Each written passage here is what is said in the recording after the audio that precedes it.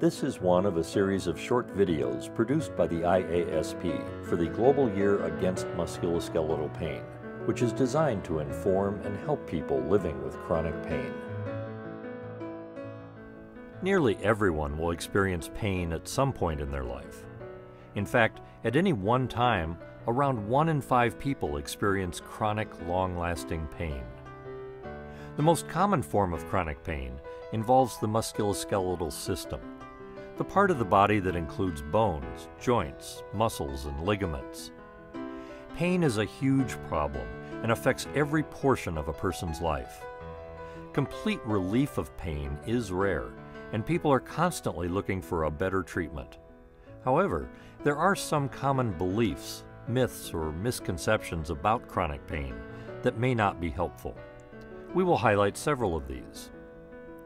The first belief is that my pain is always a sign that I have an injury that must be fixed for me to get better.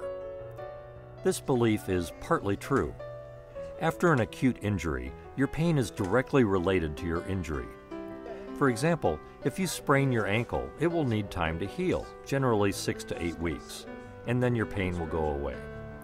So for acute pain, it is true that pain is signaling that you have an injury that needs fixing or healing.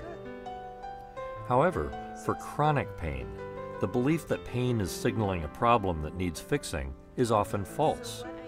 In many conditions, pain is present even though there is nothing that can or should be fixed.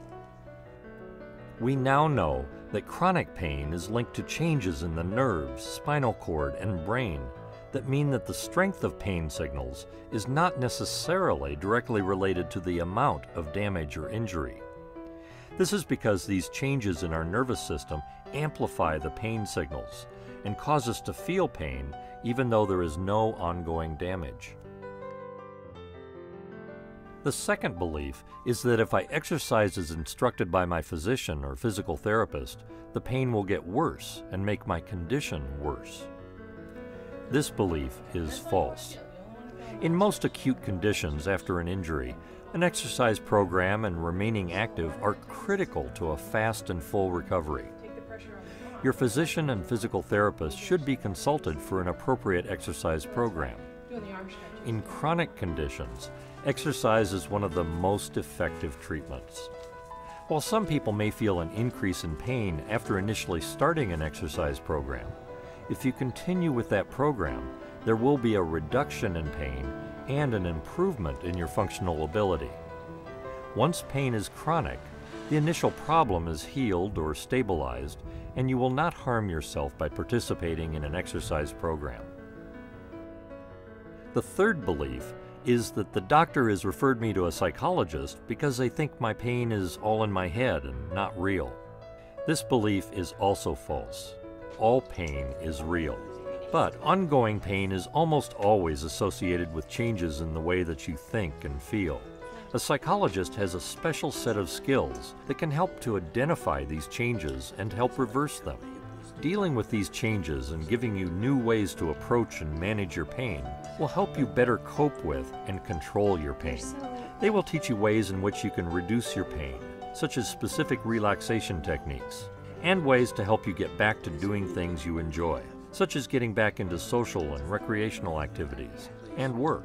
Research shows that the addition of psychological management to an exercise program or to your routine care can produce reductions in pain and improve your function. The fourth belief is that as people get older, they get more aches and pains and should just learn to deal with this better. This belief is false too.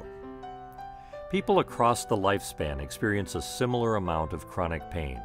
Around 20% of people of every age experience pain. Some conditions, like osteoarthritis, are more frequent in the older adult. However, conditions like migraine or temporal mandibular disorder are more common in younger adults and tend to decrease with age. The fifth belief is that women have more pain and a lower pain tolerance than men. This belief is false. While some chronic muscle pain conditions are more common in women, like fibromyalgia and temporal mandibular joint disorder, Other conditions, like low back pain or myofascial pain, show a similar pattern between men and women, and still others are more common in men than in women. It will be important to determine the factors that contribute to these differences in the different pain conditions. The sixth belief is that reducing my weight will have no effect on my pain, as I have been overweight for a long time, even before I had the pain. This is definitely false. The increased weight puts extra stress on your joints, particularly in your lower back and legs. It also requires a greater amount of energy to perform a similar task than with lower weight, and may contribute to fatigue and pain. Research shows that reducing weight reduces these stresses on the joint and body, and can reduce your pain. In summary, the experience of pain is influenced by many factors. A pain professional can help you better understand and manage your pain.